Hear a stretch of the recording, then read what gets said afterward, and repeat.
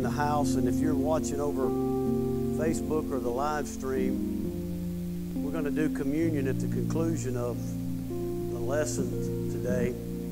And so if you're here, if you didn't get a communion set, if you hold your hand up, we want to make sure everybody's got one, everybody's served, everybody.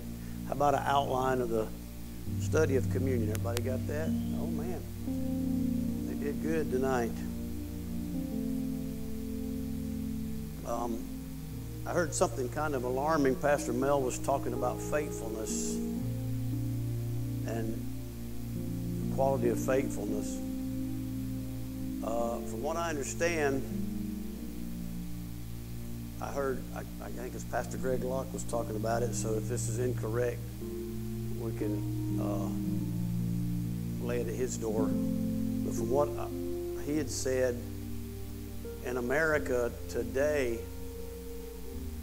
only 40% of churches that were operating before COVID are fully operating today.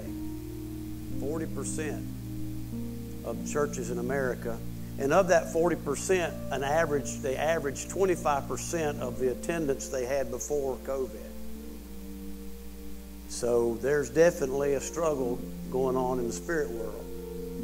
And so we just really need to pray. God will touch and His people will be able to get back to worshiping Him and not to mention the other things that are coming against the church. I woke up this morning early from a very prophetic dream. I wrote it down. I was sharing it with my wife. I may share it Sunday.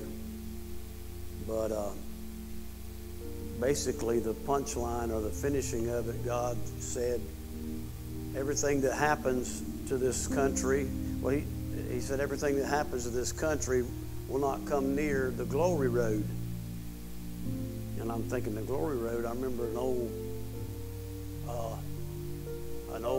song, the glory road, but he said it won't come near, or he'll stop it. He said, I will stop it before it reaches my children. And I just thank God for that. And like I said, I'll share it with you Sunday when I've had a chance to process it a little more. It was a good dream. It wasn't a bad dream, but anyway. I want to talk to you about never forget. This is what communion is about. This is what Easter is about. How many of you know God is always talking? Come on, Taki Town. Come on up here. And I asked her to help me with a sermon illustration. Well, not a sermon, an illustration. I'm going to ask her some questions, and she's going to answer me. Like, how long have you been married? 13 años. And what's your husband's name? Brian. Oh, let's see. Let me think of something. How old are you? No, I'm not asking that. 41.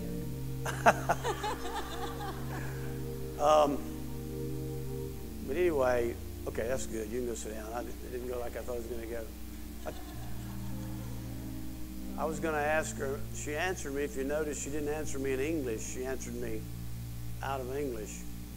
A lot of us think God is not talking because we don't comprehend what He's saying. But just because I don't comprehend doesn't mean I'm not getting answers. It means I've got to do what I've got to do to understand what He's saying. And a lot of times we want to require God to speak to us on our terms when we have to meet God on His terms. And so I just want to encourage you tonight. God is speaking. He is the Word. In the beginning was the Word. He's always speaking. Do what you need to do to get in the place to hear His voice and hear what He's saying. I'm sorry, I just don't buy into those people who teach and believe that He quit talking a long time ago, or He quit talking at the conclusion of the Word, because He talked to me last night and this morning. But anyway, let's go ahead and get into this Word. 1 Corinthians 11 and 23. 1 Corinthians 11 and 23. He said, "For I received from the Lord what I also passed on to you. On the night when He was betrayed, the Lord Jesus took bread, And when he had given thanks, he broke it and he said, "This is my body, which is for you. Do this in remembrance of me." In the same way, he also took the cup, and after supper said, "This cup is the new covenant in my blood. Do this as often as you drink it in remembrance of me. For as often as you eat the bread and drink the cup, you proclaim," that's a powerful word when you get into the Greek, "you proclaim the Lord's death until he comes." Again, I want to talk about never forget. I saw a bumper sticker, and I've seen T-shirts and different things, and had pictures of the Twin Towers, and it said, "We will never forget." I've seen T-shirts and signs and things depicting soldiers and military, and say, "We will never forget." And that's a great sentiment, and hopefully it's the heart of whoever came up with it. But the truth is, as human beings, we often forget. As a lot of people have forgotten about 9/11. It's hard to believe it's been as long ago as it's been. A lot of people have forgotten about World War II and World War I, and I love the World War II era and the things from that, and stories and movies and things about that. But a lot of people have forgotten that as that generation has passed away. I'll never forget, a couple of years ago, I had a meeting with another pastor friend of mine, and we went to a restaurant, and that was on Veterans Day. And that Veterans Day, they were having giving free lunches to all veterans. And so we went in, and of course the place was crowded, like how church feels up when you have dinner, but free dinner. But anyway, the place was crowded, and so the pastor and I finally got a table. We went in and sat down, and we were sitting there talking a little bit. About this time, this old guy walks up and just lays his walking stick on the table. And he said, "I'm sitting with you guys." And had a walking stick. I said, have a seat. "Yes, sir." We got to talking, and he was a World War II veteran.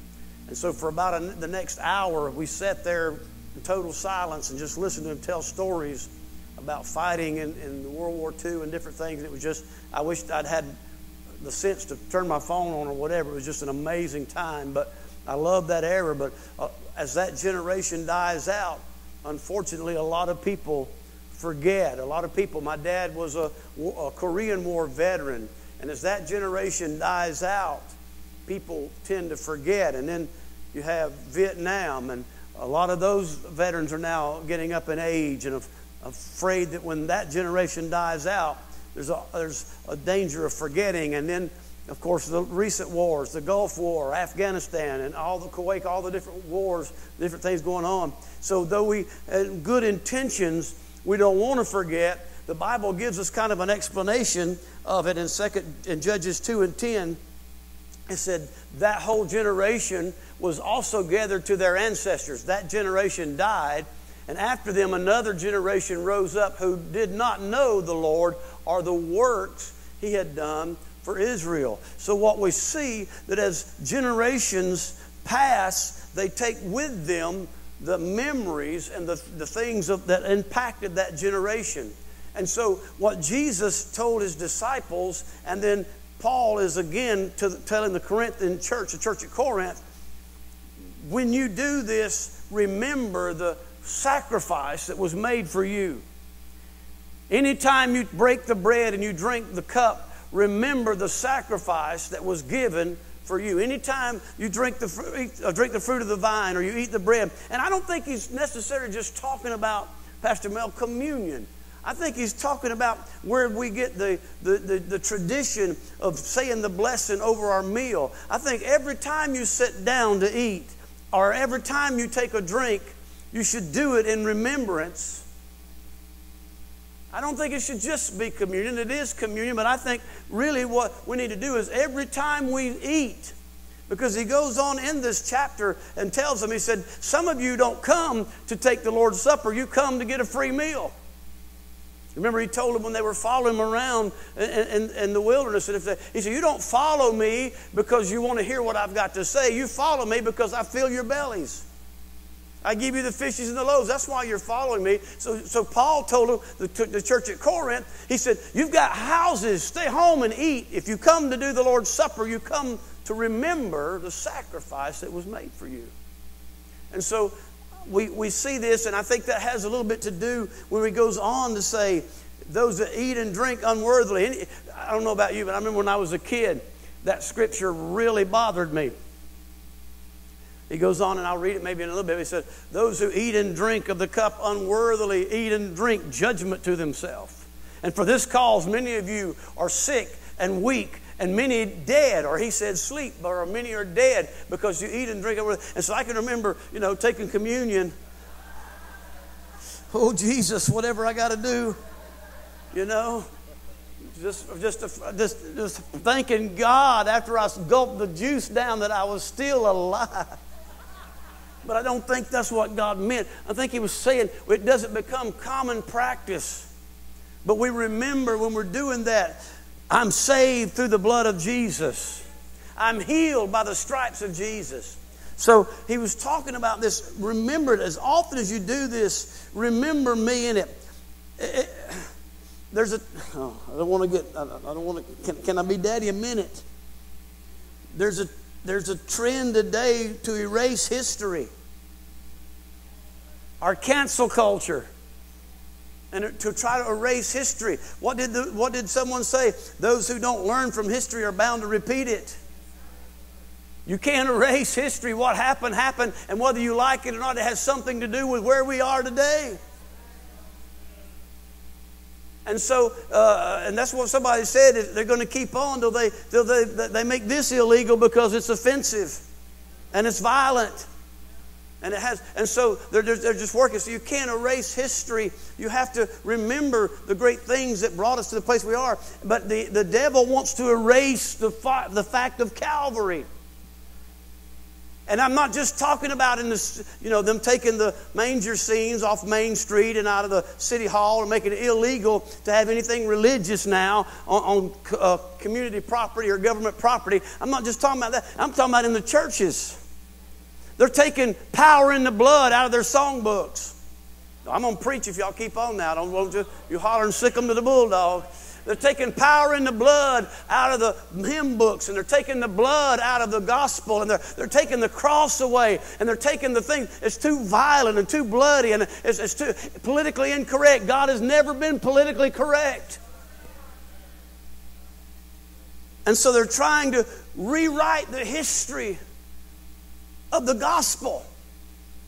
But I'm here to tell you there's power in the blood. You know what, Kayla, we might need to break that out every once in a while. Would you be free from your burden of sin? There's power in the blood. Power. Would you or evil a victory win? There's wonderful power in the blood. Amen? So we can't allow them to rewrite the history. Jesus said, as often as you do this in remembrance of me. In our verse that we brought out, he said, this is my body which is for you. Broken, which is for you. Do this in remembrance of me. Remember the sacrifice I made for you and for the body of Christ. So we want to talk about this a little bit. Number one, I want to talk about the broken body. Let's see if we can dive into this a little bit. 1 Corinthians 11 and 23. For I have received from the Lord what I also passed to you. On the night when he was betrayed, the Lord took bread, he gave thanks, broke it, and said, this is my body which is for you. Do in remembrance of me. On the night he was betrayed. Here Jesus knows within a few hours they're going to come and take him away. He's going to be chained. He's going to be beaten till his face is beyond recognition. The Bible talks about his vesture, his face, his appearance wasn't even that of a human when they got through beating him. Said they blindfolded him, and the soldiers would walk up and hit him in the face and say, all right, prophet, tell us who did it. They placed the crown of thorns, not like we see, not briar bushes, but 6-inch and 4 to 6 inch thorns shoved down on his head. And then they took a rod and beat it over the top of his head to drive the thorns into his brow. And this was just the beginning. Then they whipped him till you could see the bones and the inner parts of his body, and eventually, then the thing that a lot of us, we think is persecution, they lied about him and spit on him and mocked him and then hung him on the cross and still mocked him and said, if you're really who you are, come down. He knew he was facing all of this, and the Bible said he took the bread and he broke it and he gave thanks. You know, sometimes I have a hard time thanking God when I've got a headache. I know you don't know what I'm talking about. Sometimes people will give me problems or grief in my life, and I have a hard time being thankful or being grateful because something somebody said, much less seemed like the whole world nailing me to a cross. But he broke it and he gave thanks. He's the one that said to Paul, tell him I said, rejoice in the Lord always. And again, I say rejoice. He didn't tell us to do anything he couldn't do or didn't do. He gave thanks. And Paul said, Paul here makes a powerful statement, number B, Philippians 3 and 7. But everything that was gained to me, I have considered to be lost because of Christ. More than that, I also consider everything to be a loss in view of the surpassing value of knowing Christ Jesus my Lord. Because of him, I have suffered the loss of all things and consider them filth, so that I may gain Christ and be found in him, not having righteousness of my own from the law, but one that is through faith in Christ, the righteousness from God based on faith. Paul's saying, you know what? Before I found Christ, I was on my way up, and he was. He was working his way up in the political scene. He was getting to be somebody. He was known. He was becoming a ruler. He said, I was very, very vigilant in the law and in legal matters. But then he met Christ. He found Christ. And here's the important thing. He said, when I came to know Christ, my priorities changed. My priorities changed. What I thought was important before Jesus became nothing after I met Jesus. What I thought was my life's goal before I met Jesus no longer was a goal to me in my life, that I may know him. Not about him, know him. There's people in the world I'd like to know, I'd like to meet. There's people that impress me and I'd like to meet. Some have already gone, some are still around. But Paul said the main goal in my life is that I may know Jesus. Not just know about Jesus. We've got to get the church beyond memorizing a few verses and getting a gold star for attendance and thinking we've got somewhere. I want to know Jesus. I want to know him. I know a lot about a lot of people, but I want to know him. I want to know him. I want to know the sound of his voice. I want to know the sound of his breathing. I was praying the other day. I said, God, I want to be so close I can hear your breath. I want to be so close I can hear your whisper. And God said, really? And when he said, really, I stopped. Because he said, really, in one of them ways where you're like, this is serious? Do you really want to hear my thoughts? Do you really want to? And then I got thinking, I don't know. I remember one time I prayed that, and I remember I was talking, I couldn't even go to the gas station. I would see people that I knew that were just so miserable. And I said, I just crying all the time. And I told Pastor Mel, when we were talking, I said, man, if I go to the gas station, I'll just break out in tears. He said, yeah, man, gas is going up. Missed the whole point. He's gotten saved since then. But that's what God said when I said, God, I want to know your heart. I want to know you. I want to know you. He said, really? You can. But it takes staying in my presence and not being distracted. I get alarmed sometimes. My wife and I will go out to eat. And like I told you, unless it's one of my kids, I don't usually answer my phone when we're eating. When it's her, it's her. I don't put it on the table face up or face down. And so the only time I'll get on my phone is if she's on hers first. But I want to give God that attention. God, before I check my phone, I want to check you. Before I check my emails, I want to check you.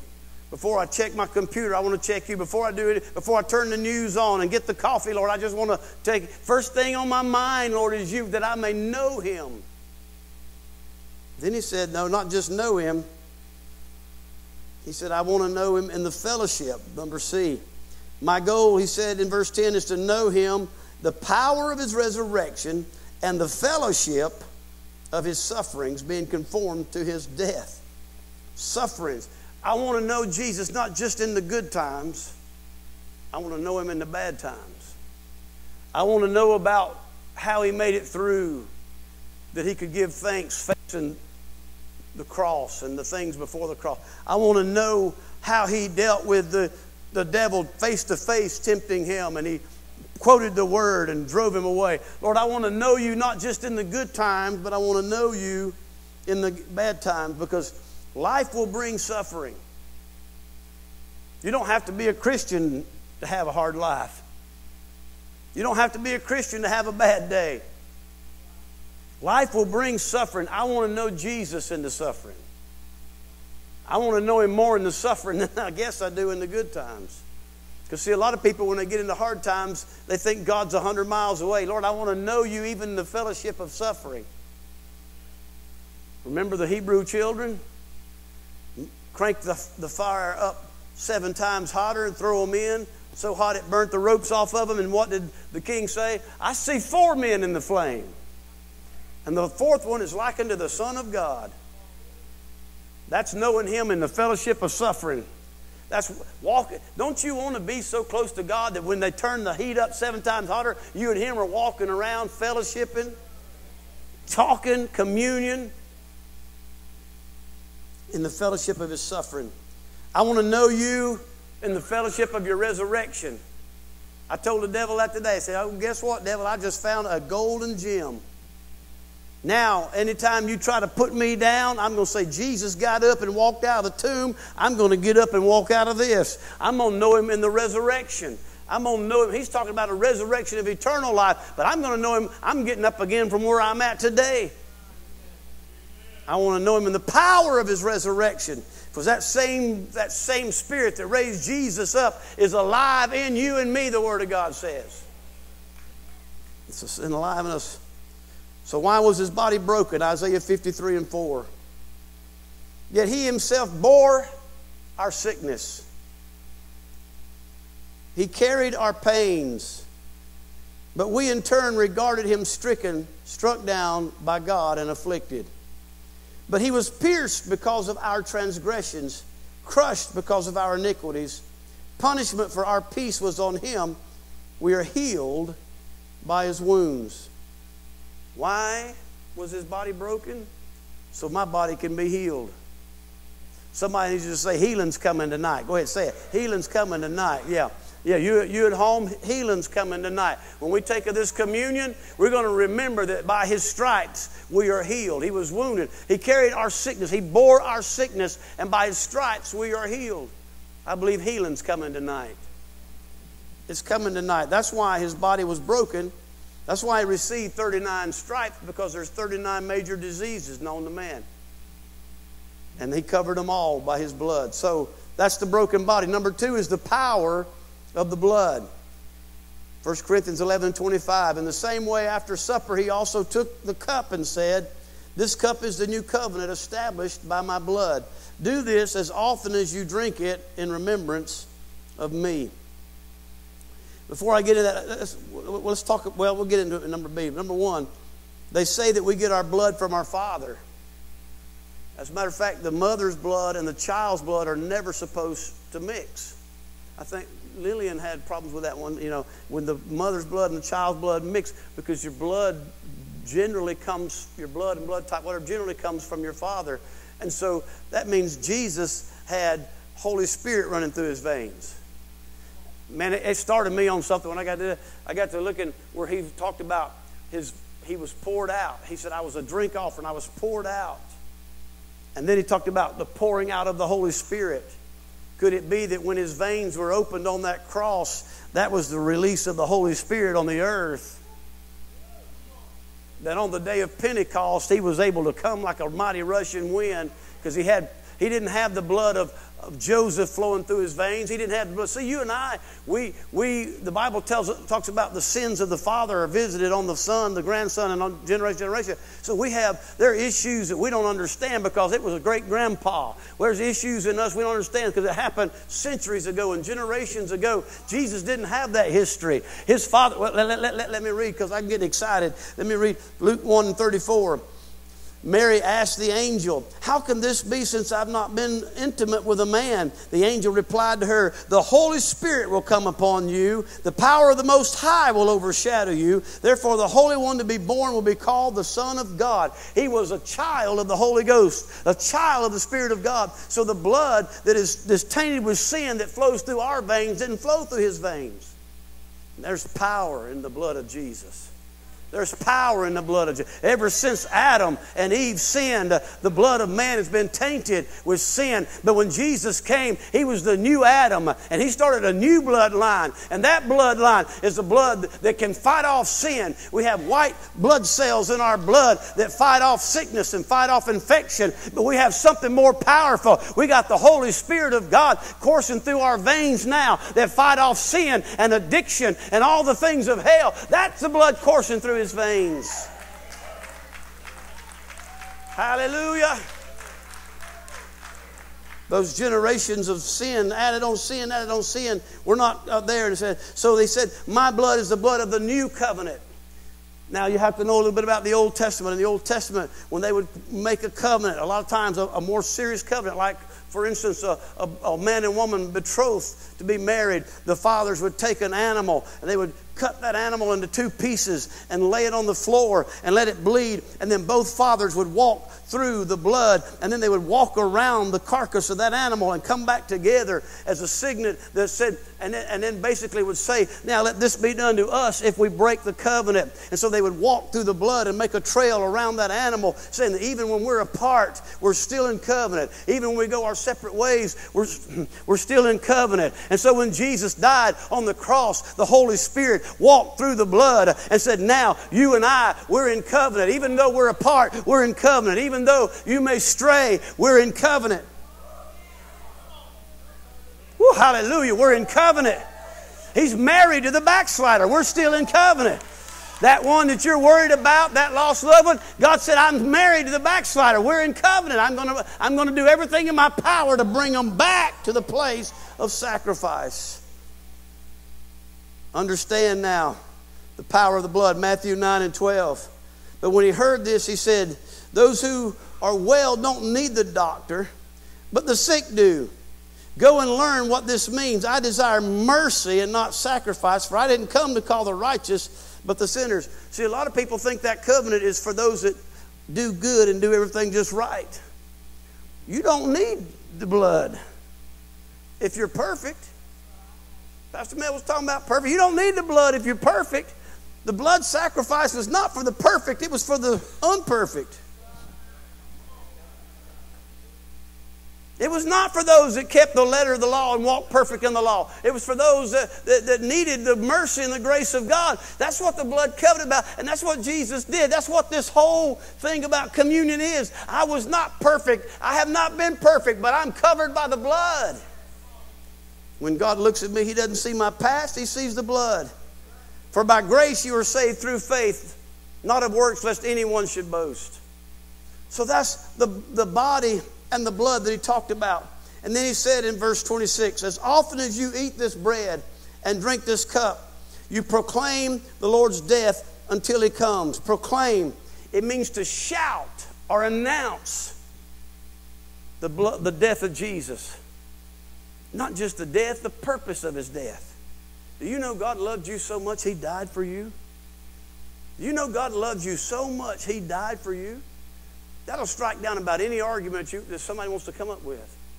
Because I'll tell you right now, Allah didn't die for you. Muhammad didn't die for anybody. Buddha didn't die for anybody. Jesus gave His life for us. See, these other religions require you to give your life for them. But Jesus gave His life for us. So tonight we're going to participate in the communion. And we're going to do this in remembrance of the sacrifice. To me, I have a little statue of the Garden of Gethsemane. And Pastor Mel, I think when I read about where Jesus was in such agony, the Bible said He was in agony and distress, and He told His disciples, can't you see? I'm about to die under the load of facing the cross in the Garden of Gethsemane, till His sweat became like great drops of blood. And to me, I don't know, that touches me about as much as the cross does. To know that he was in such a place of wrestling his flesh and his spirit. Because even though he was 100% God, he was still 100% man. Wrestling the flesh with the will of God and the spirit. The spirit with the will of God and the flesh with the will of man. And I said, you know, so many of us find ourselves in Gethsemane so many times. Wrestling between the will of God and the desire of the flesh. I don't think there's any greater desire that this body. I think that's why someone who commits suicide, they just really have to be out of their mind, because this body fights. I've been there so many times. It was a few weeks ago with my mom. They called us in, and she'd been sick for a long time and had lost all this weight, and they called us in on Friday, and we just don't think she's going to make it. You might want to come, and made a provision for us to come in and spend the night. She was alive the next Tuesday, because the body struggles so hard to live. The body struggles so hard. And so Jesus, the flesh was struggling with the pain that he was facing, and the spirit was struggling to do the will of God. So can I tell you, he knows where we are. He knows where we get, and we go through Gethsemane on a regular basis. God, this is your will for me, but this is my desire. Help me to overcome. Help me to get to the place to say, even so, your will be done.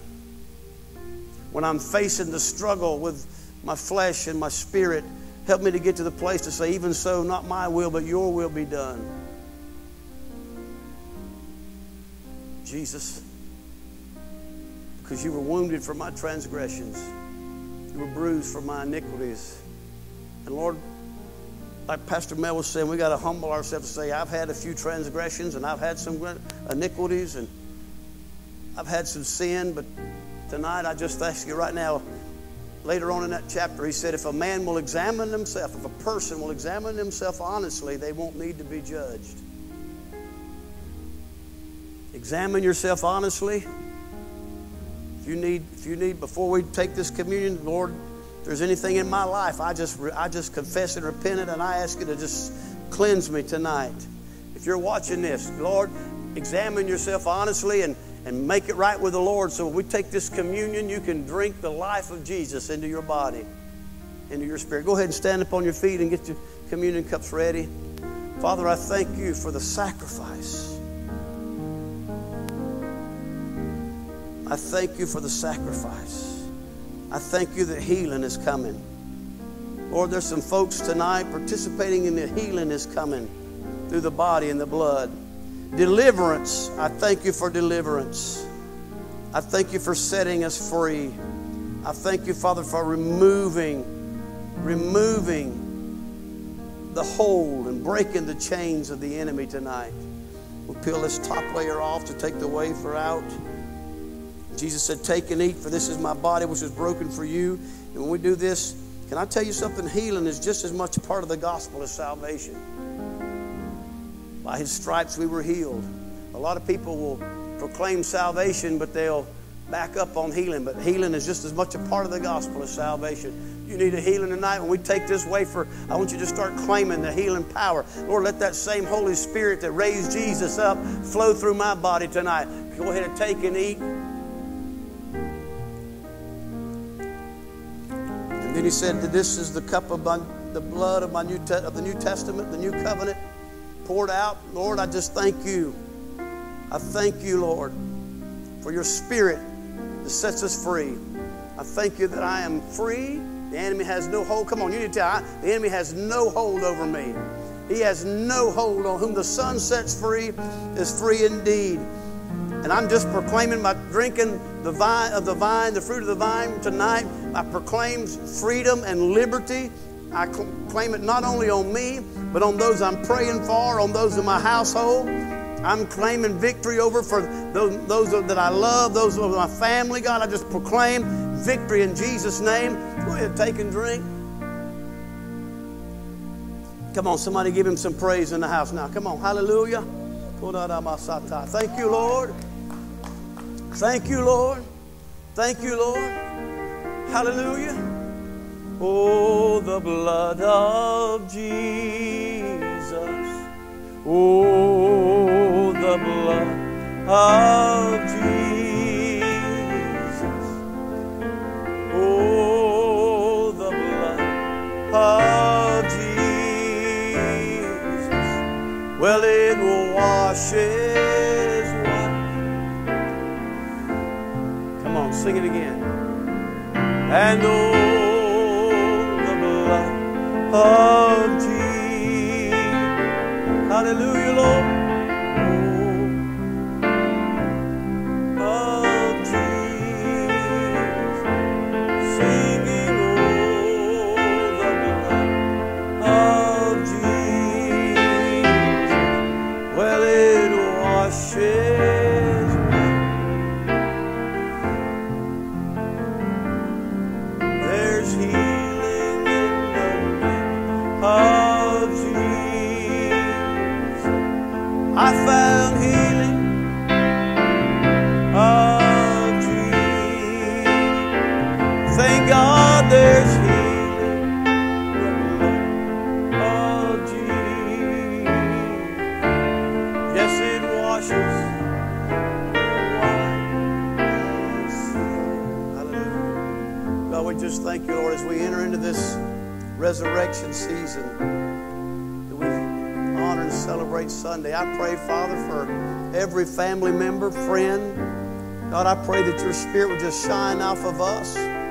God, that when we speak life to people, God, that it would just make an eternal difference in them. I thank you, Father, for the sacrifice. Come on, somebody give him a praise in the house. Amen. God bless you.